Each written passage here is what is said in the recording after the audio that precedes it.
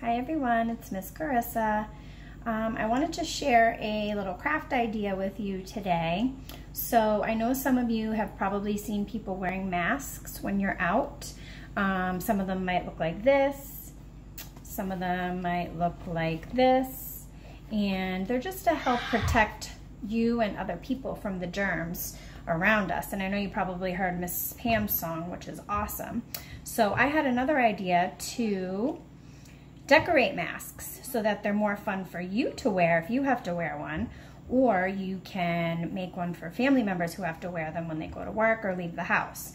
So you can do whatever you want. You can use some paints.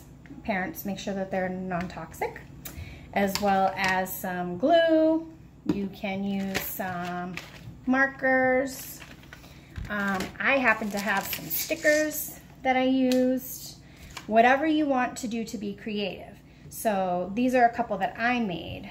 I made one with some paints, and I just did a nice little rainbow, and then I added some stickers over here. So that's one. Also, I made this one where I just made a nice little flower with the sun, and it says love because I love you all. And let's see what else I have. Oh, and I made this one as well with the stickers that I had. I happened to have the stickers. I had some eyes and some ears and some little animal and doggy noses. So you can do whatever you want. You can use just stickers, you can color it, use your imagination and create something that you would want to wear or you would want to make for someone in your family to wear when they have to go to work or go outside the house.